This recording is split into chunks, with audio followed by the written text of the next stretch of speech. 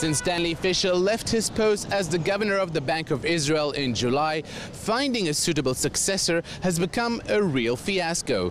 Two appointed governors had to resign because of stories that were published about them in the media. Although she has been acting governor since Fischer left, Dr. Karnit Flug was snubbed twice for the post before Netanyahu finally realized she was actually the best candidate for the job.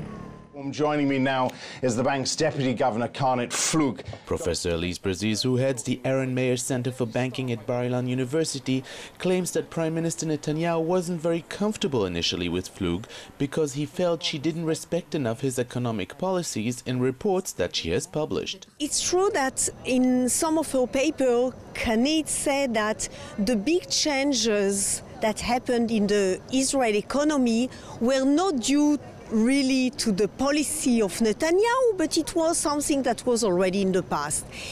I'm not sure that this is really the reason, but there was a feeling that Karnit Flug is more on the left side of the economy, that she really has a feeling that we have to take care more on inequality than on economic growth. And I think that from this point of view, Netanyahu didn't feel very well about it.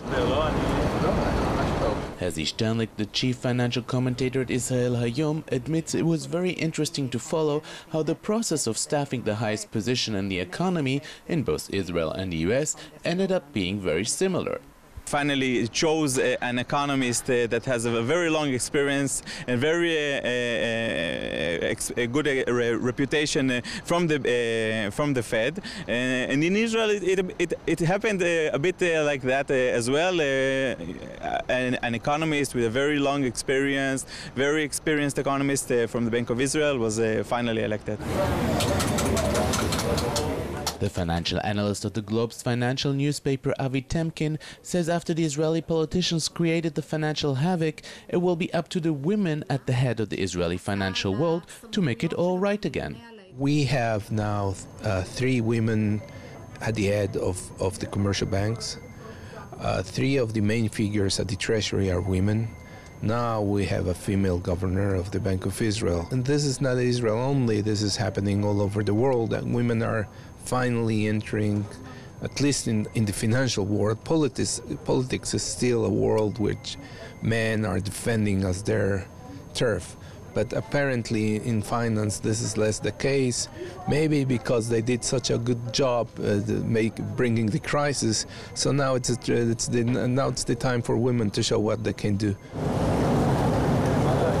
The head of the Aaron Meir Center for Banking admits that we live in times where we can't talk anymore about the glass ceiling when it comes to women power in the economy. In Israel, as in the US, and at the head of the IMF today, you have also a woman, Christine Lagarde. You have Janet Yellen in the US, you have now Karnit Flug in Israel.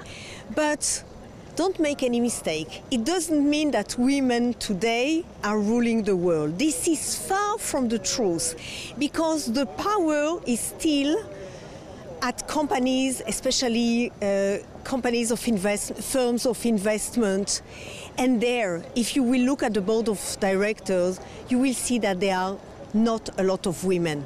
There is no doubt that this is a good start. There is no doubt that we can't speak anymore on the glass ceiling. The glass ceiling is broken. This is clear. But we need even to have more parity everywhere and more equality everywhere. And this is important that women will enter in board of directors of important banks and also important investment firms. You can call it serendipitous, but the fact that Dr. Karnit Flug was chosen as governor of the Bank of Israel at the exact same time that Janet Yellen was chosen as the first woman to head the Federal Reserve says something about how close Israel and the US are in their decision-making process. For Jane 1, I'm Ron Jacobson in Tel Aviv.